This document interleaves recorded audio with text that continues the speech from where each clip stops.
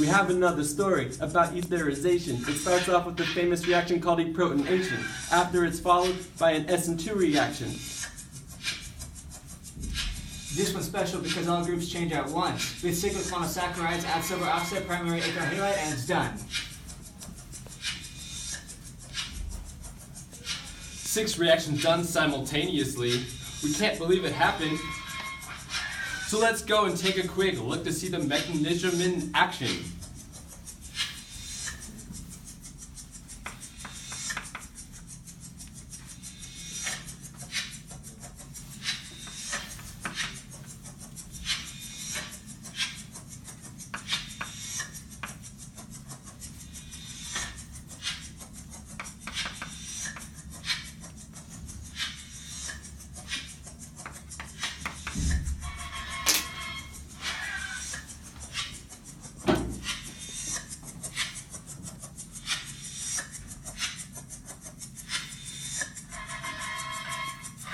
It's a miracle we see how chemistry works in simple reaction conditions. Even the stereochemistry is retained in this reaction. It's easier than fission.